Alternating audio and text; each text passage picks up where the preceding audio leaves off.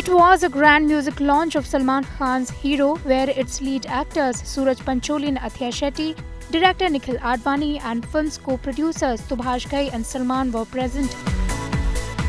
Not only all of them interacted with media and shared their experience of working in the film, but Sooraj and Athiya gave a live performance as well and impressed everyone.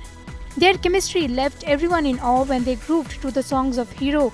Catch a sneak peek of their performance here.